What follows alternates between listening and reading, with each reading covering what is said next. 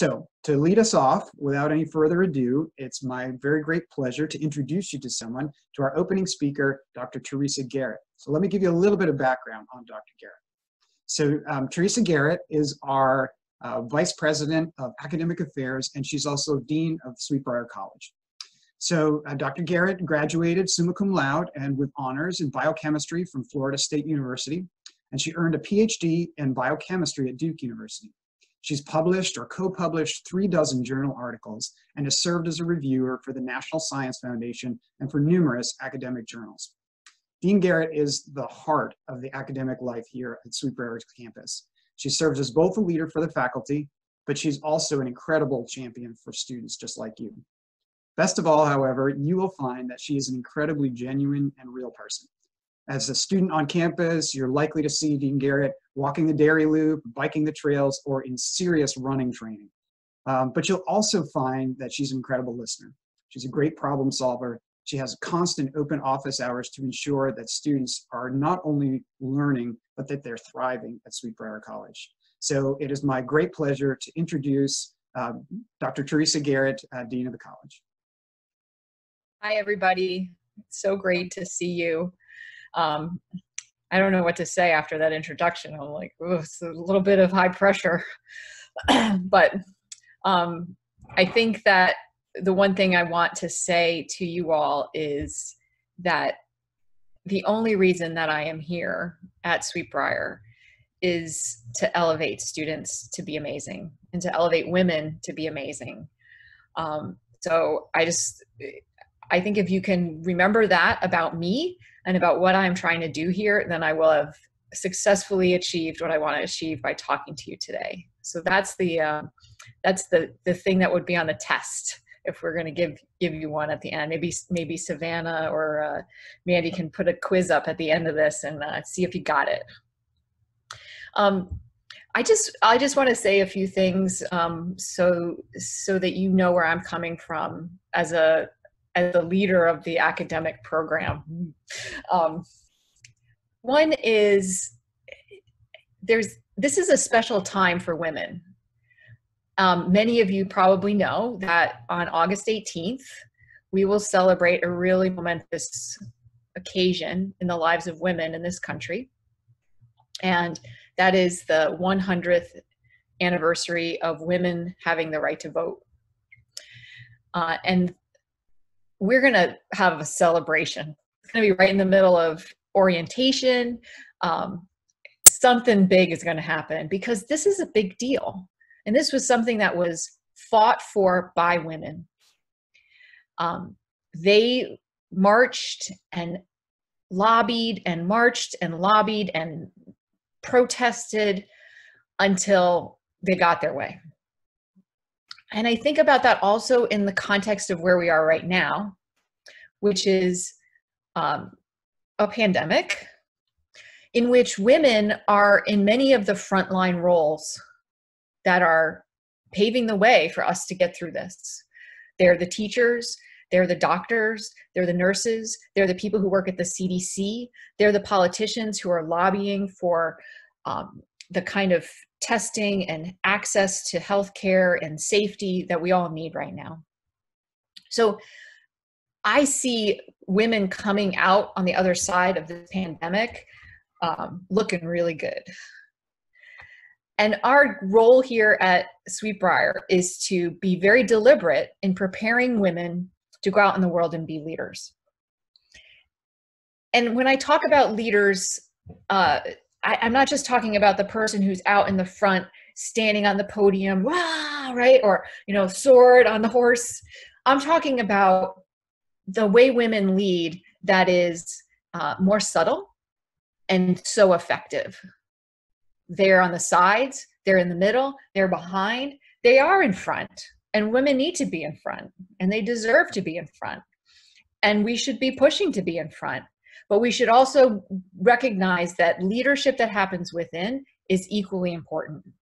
And our leadership core, which is our general education program of 10 courses, is really designed to help you to have the skills and the habits of mind, the way of thinking, the approach to the world that's going to make you be a really impactful leader, whether you're in any of those leadership positions.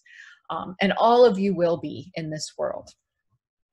So we are really deliberate about teaching that to students through this in a really exciting way. We have courses that are teaching you how to think outside the box, our design thinking course, to write and speak persuasively, to understand economic systems and monetary systems, because you got to be able to like manipulate those, how to look at data critically. How many of you have seen data on COVID-19, right? And how some people are using it one way and another person is using it a different way. And it's all like, I need you as graduates of this college to be the ones who can dig through that and find the straight path to move us forward as a society. So we're going to equip you with all of those skills, and also in the context of thinking about ethics and philosophy, how this sits broadly in the historical context, both for the world, but also our society and our communities in general. And we're going to ask you to think about, what does it mean to be a leader, through our Consequential Citizen course. So there's all different ways that we're working on this in a really deliberate way to sculpt a time here for you to be coming out with a set of skills, a way of thinking, an approach to the world that's going to be meaningful and deeply impactful. Because I want you to leave here and do amazing things. That is why I get up in the morning to go to work. I get up because today's going to be the day I'm going to help a woman become amazing. So, I mean, I mean that from the bottom of my heart. I honestly do.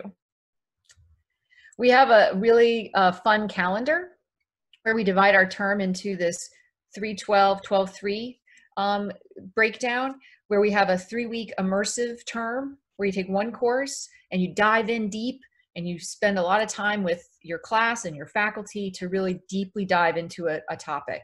As first-year students, you would take design thinking all together. All the first years take it together and work on this way of thinking, how to solve problems, how to work as a team, how to come up with ideas that had never been thought of before.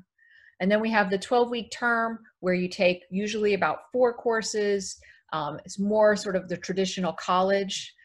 That goes into another 12-week term in the spring, and then finally capped off with a 3-week immersive term.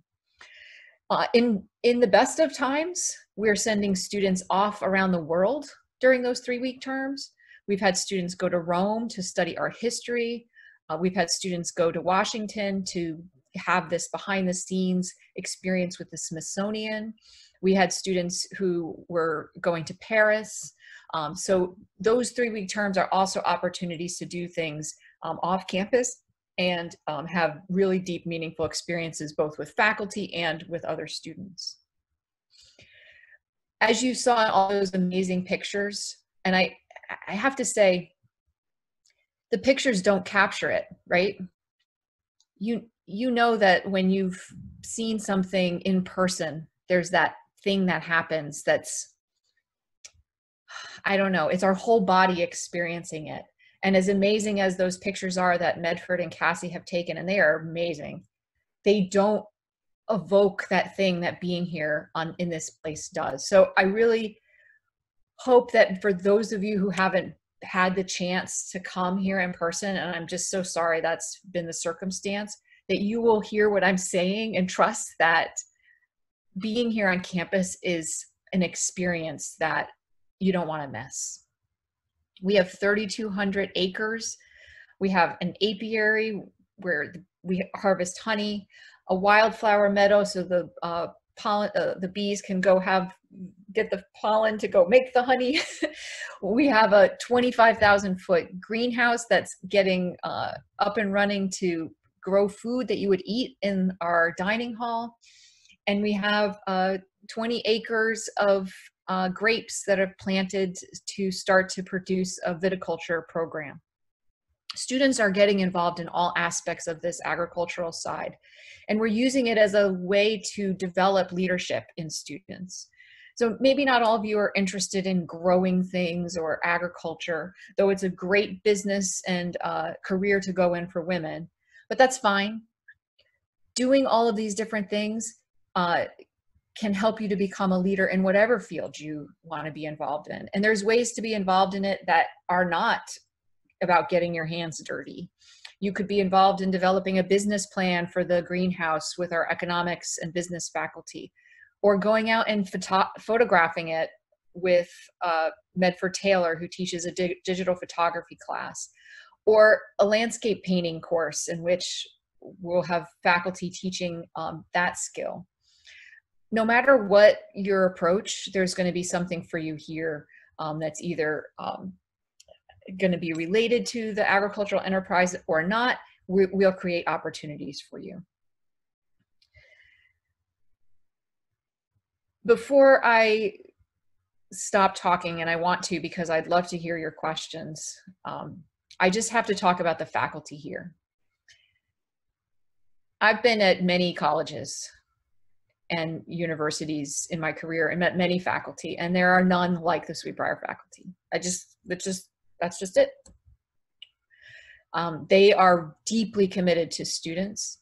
They put their hearts and souls into helping you to become just great. They want you to succeed. They're there for you to help. They want to help. The thing that I spend a lot of time in my office talking to students about is go talk to your faculty. Go, go, go, go.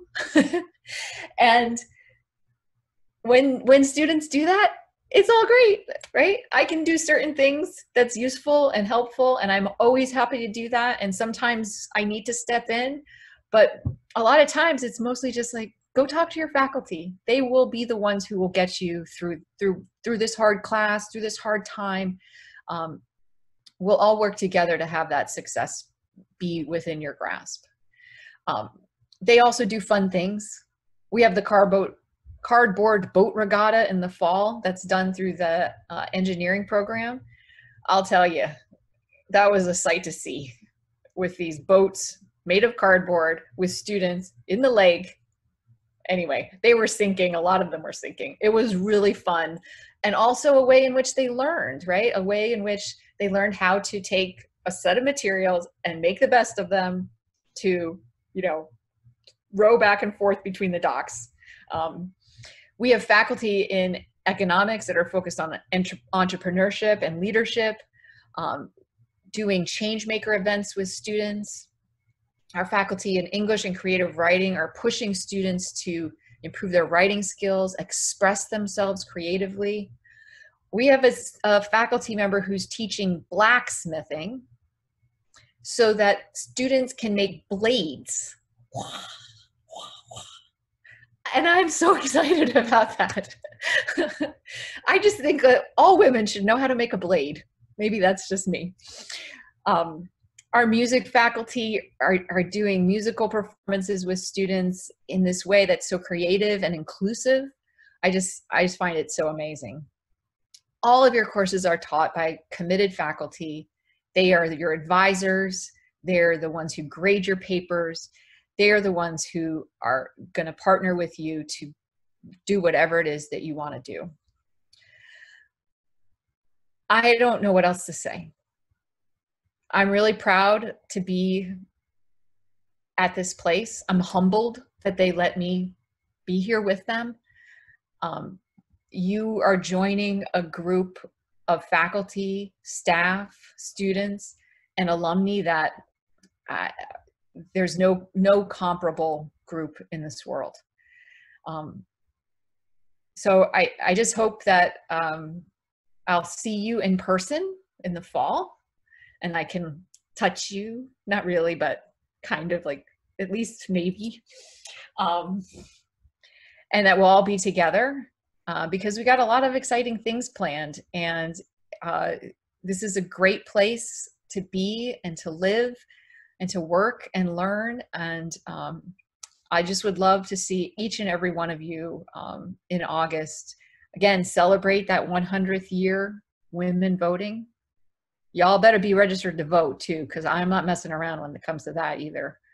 And and let's come together and do amazing things together. So with that, I'll stop talking, and if there's any questions, we can do that, or maybe you need to go on to your next thing. But thank you for your time. Thank you for being here, and you know, let's do some amazing stuff. We do have a few questions. So Okay. Kayla Humes has asked, are classes more discussion-based instead of lecture-based, or is it the other way around? Oh, so that's going to be dependent upon the field, and it's also going to be dependent, you know, on the faculty member, but many of our courses are mixed, right? There's some lecture, some discussion. There's some lecture, some active learning, right? So you might hear a lecture on, you know, chemistry, and then the next day do like problems together and work through things, work in the lab, things like that. Some courses are very discussion based. It just depends on the field and the faculty's approach to that. But I will say that this is a place in which you can't really hide. Even in a lecture class, there are not 100 people. There's not 1,000 people. There's just, you know, you and maybe 25, 30 friends.